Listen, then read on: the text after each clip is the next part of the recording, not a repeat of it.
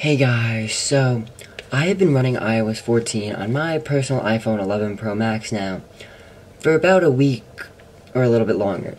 So today we're going to take a look at the app library, and personally, when Apple announced this, I lost my mind. Like, I never thought Apple would do something like this, whether it be like with this or the widgets. Like, while we kept hearing rumors about the widgets, I was okay, like, cool, but I'm never going to use them. And then we heard the app library, and I was like, I'm probably never going to use it. I've used it so much. It's honestly funny. I've used it to clean up my home screen and make my home screen personally, like, what I need the most. And then I have my app drawer with everything I need. I love it. It's just, I wish, and I love it, yes, but there are some things that Apple doesn't tell you, which does get pretty annoying. So in the app drawer, it automatically makes categories for you, like based off of the type of apps.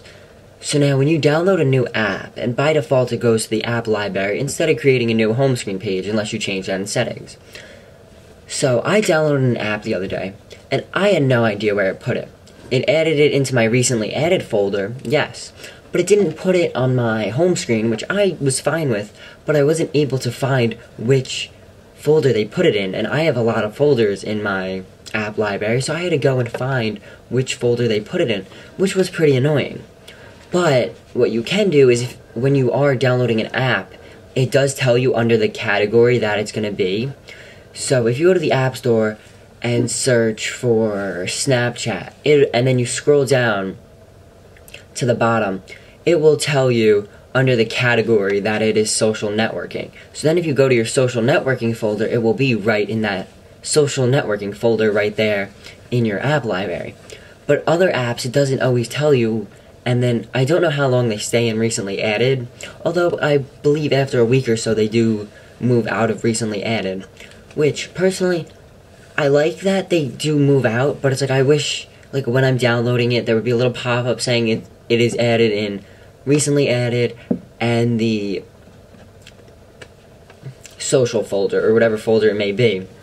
And what also is great is that it sorts all your apps alphabetically for you, so you don't have to worry about it, and you can just quickly scroll through a letter and boom, be right there, which is great, but it also just clutters them so much, in my opinion, as if you do have a lot of apps in one category, you only see 7 icons on one folder page, which is annoying.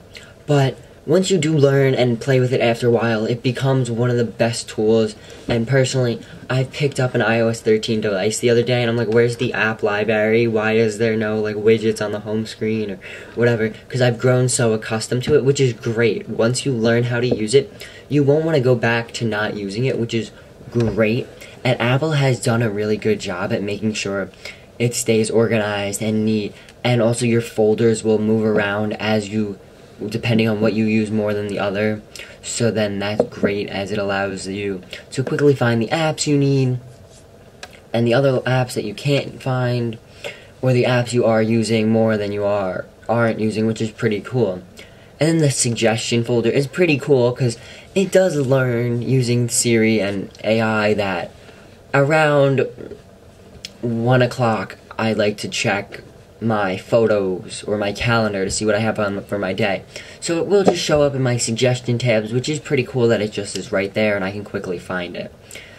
And any app that is on your home screen pages will show up in the app library unless you permanently delete it. So they are always there, they never disappear, or they are never there anymore, which is pretty cool that they all stay simultaneously and agree on both sides, so it's not, oh, well, why is this on my home screen but on the app library?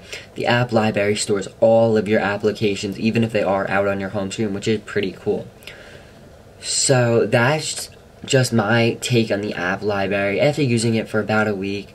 So remember to like, comment, subscribe, hit the bell, and I'll talk to you guys in the next one. Peace.